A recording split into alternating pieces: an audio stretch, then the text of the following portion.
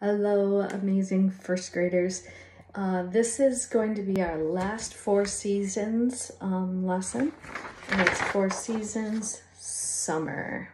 Okay, so it's Antonio Vivaldi's piece of music called Summer.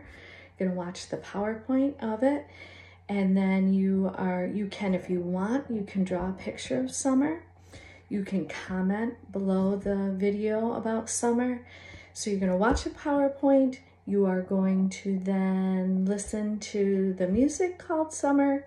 And then if you want, you can draw a beautiful picture of summer, and you can take a picture of it and have your parents send it back to me. They can attach it as a file on your Google Docs, or you can say something that you liked about the music.